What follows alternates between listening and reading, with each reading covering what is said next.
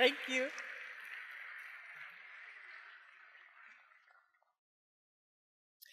Buongiorno. So we start out with one question. What's a nice God like you doing in a place like this? To be answered by another question, which is, doesn't it seem a little surprising to you that the Catholic Church, with its long tradition of martyrs who died to not worship pagan idols, owns one of the most impressive collections of pagan deities in the world?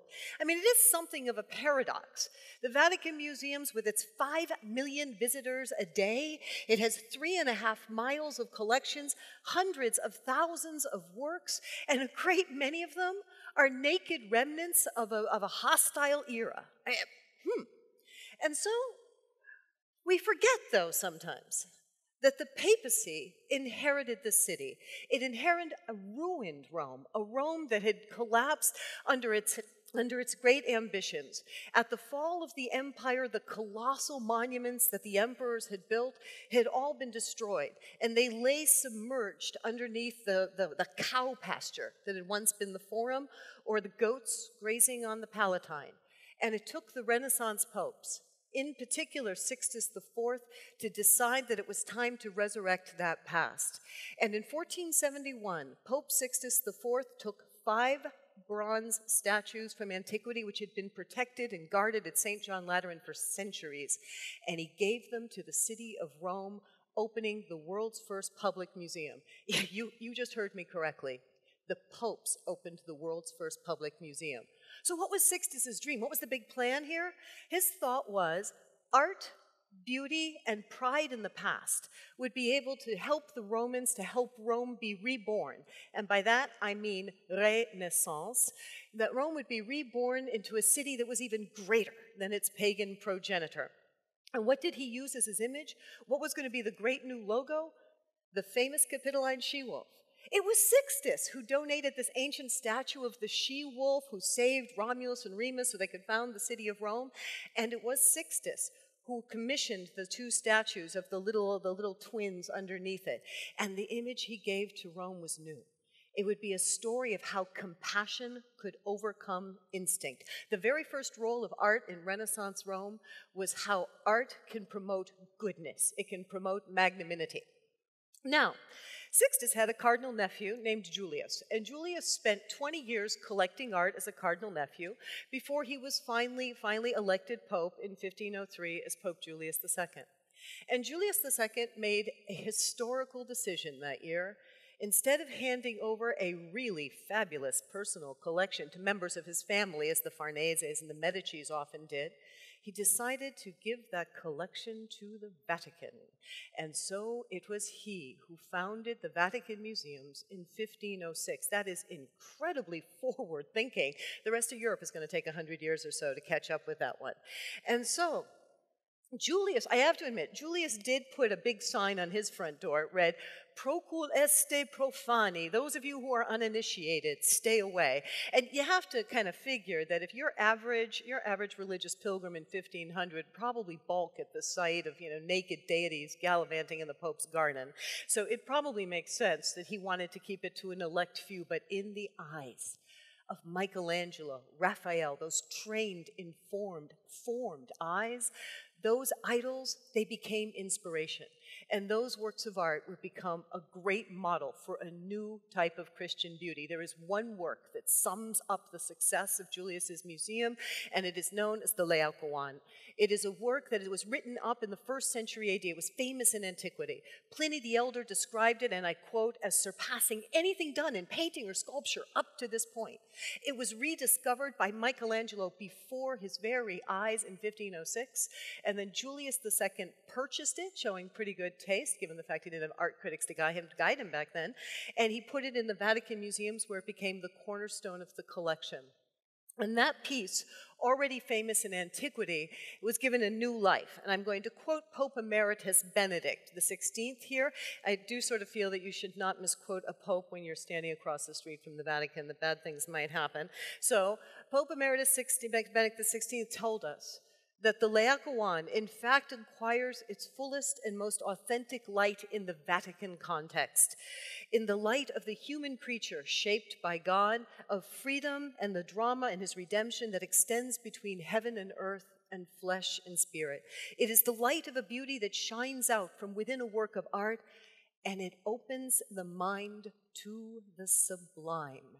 This work opened Michelangelo's mind so much that Michelangelo used it as the opening scene of the Sistine Chapel ceiling, turning it into the God separating light from dark.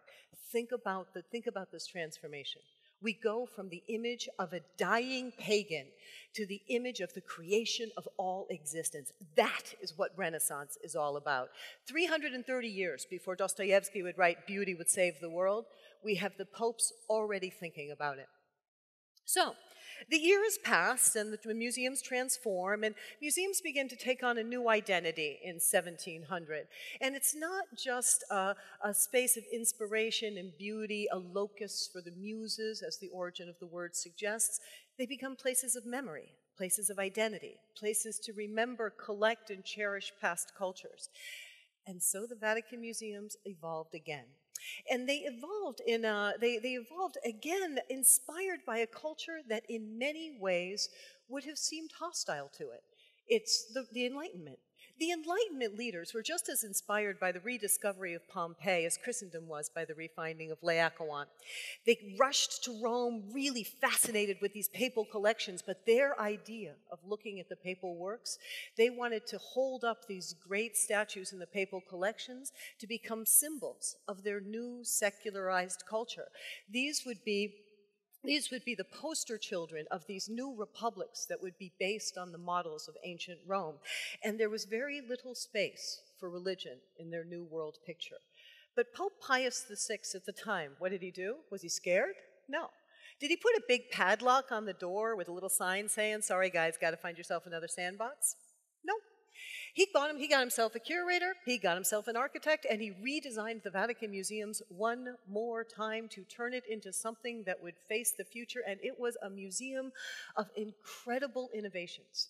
It was a museum that, it wasn't for the initiated anymore. It was a museum that you see drawings of men, women, children passing through its galleries, people from all over the world visiting its treasures. Then, number two, it was funded by the lottery. He went out and found funding by instituting a lottery in the Papal States, which is something that, by the way, in Italy we still do today to conserve art.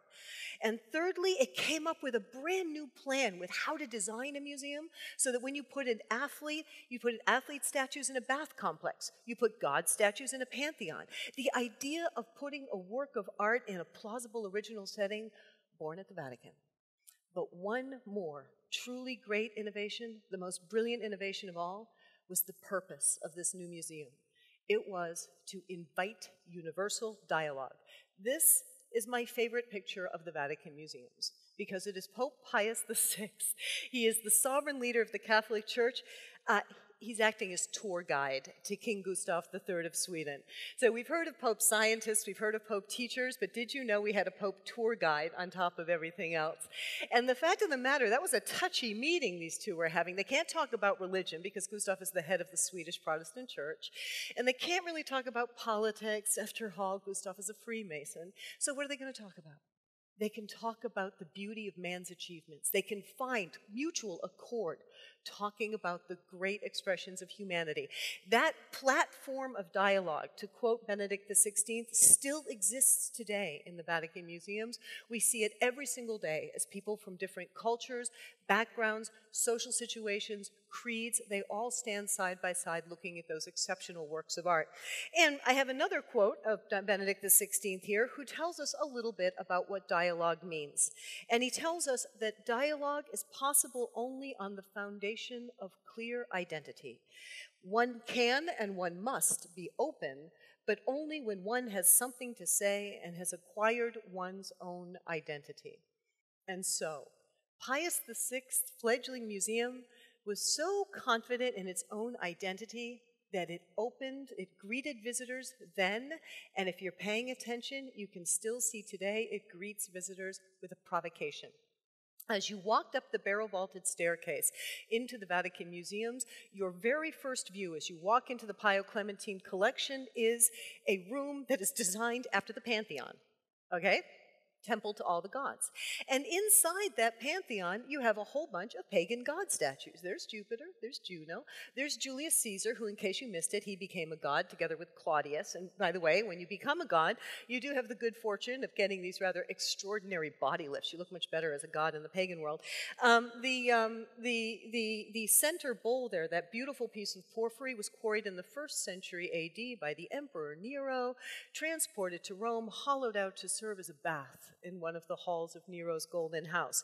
Now, let's just stop and think about this. We are greeted in the museums with pagan idols in a pagan temple, lolling around the bowl that belonged to the man who killed St. Peter. He killed St. Paul. Oh, and he killed a couple other 100 Christians while he was at it next door. This is collective amnesia here, people. Far from it. That museum, that room, adjoins into a room dedicated to the Greek cross. The Greek cross is early Christian church building par excellence. It symbolizes, indeed, the cross of Christ. And in the arms of this Greek cross, there are 2 giant porphyry sarcophagi. And these sarcophagi that lead, so you see the bronze doors, the bowl and the sarcophagi, they lead into this, they lead from this temple. These 2 sarcophagi, they were the burial places of women who were empresses. It has to be because of that stone. But those women, they weren't merely empresses, they were also saints. One contained the remains of St. Helena, mother of Constantine, the woman who nagged Constantine into tolerating Christians. And this year we celebrate the 1700th anniversary of Constantine's legalization of Christianity. And then there's St. Costanza, the daughter of Constantine, whose clamorous conversion, it changed it. It heralded the transformation of the Roman Empire. So what is the great epic tale of the Vatican Museums? The Vatican Museums tells an amazing story. It's about how Rome became the eternal city. Years ago, when the poet Tibullus wrote of the Rome without end at the dawn of the empire to flatter the Caesars as they began the adventure of imperial Rome, he was referring to a city, the city that would be built up, that started as brick and ended as marble in the hands of Augustus. That pagan city then turned around and spent 300 years trying to eradicate Christianity. They destroyed its heroes. They destroyed its homes. They tried to destroy its history. And yet, at the end of the 4th century, those pagans, those persecutors, they became Christian. And those works of art, those artifacts, those dusty vestiges of a collapsed culture, they had a new chance. The marbles of the Vatican would shine again. They would proclaim a far greater and far more lasting glory, that of Christ. Thank you.